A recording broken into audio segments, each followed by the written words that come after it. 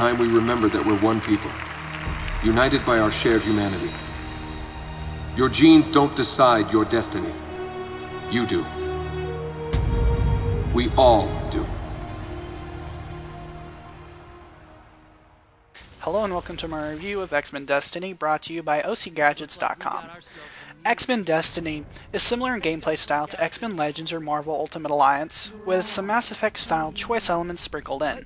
The game is played in the third person, and it's the story of 3 New Mutants. The story is well written, and the New Mutants are surprisingly well developed and well written, and I am sure that anyone will find one of them to their liking. There are 3 main powers in the game: Dark Matter, which allows you to conjure things, Solid Matter, where your skin is hardened and stuff, similar to Emma Frost's character, or Ion Blast Power, where you can blast powerful energy blasts at your enemies, which is your ranged attacks.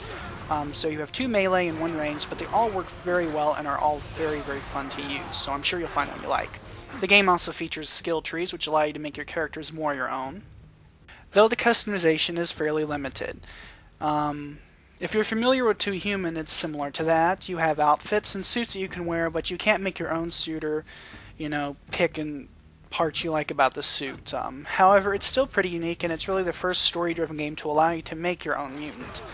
In the game, you can join the Brotherhood of Mutants, or the X-Men, and it also has a few different endings, and the graphics and character designs are very similar to the comic books and the earlier 90s TV show.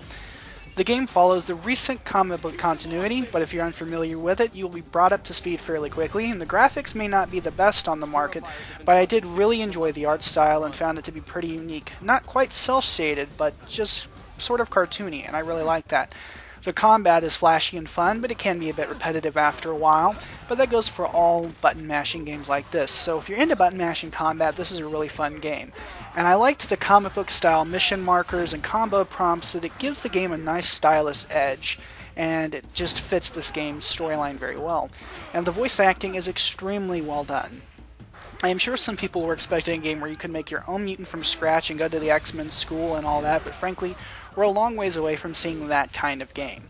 So this is a very well-made game that takes full advantage of the license and franchise and makes good use of it for the fans and non-fans alike. It's a solid new game that I hope is the start of a new franchise, and definitely a worthy entry in the X-Men series. A solid 4 out of 5. Thanks for watching my review. Please head over to my website, www.thereallifegamer.com, for more reviews, written articles, and interviews. Your wild card as always. And now a message from our sponsors, OCGadgets.com. Are you looking for the best kick-ass custom cover for your smartphone? Well, then look no further than OCGadgets.com. They provide the coolest, most insane custom covers. You find a picture that you want, and they will make that into a cell phone cover for you personally, and you'll have it within a week. This is a great company, and I am proud to have them as our sponsor. So definitely check out OCGadgets.com. Tell them the Real Life Gamers sent you.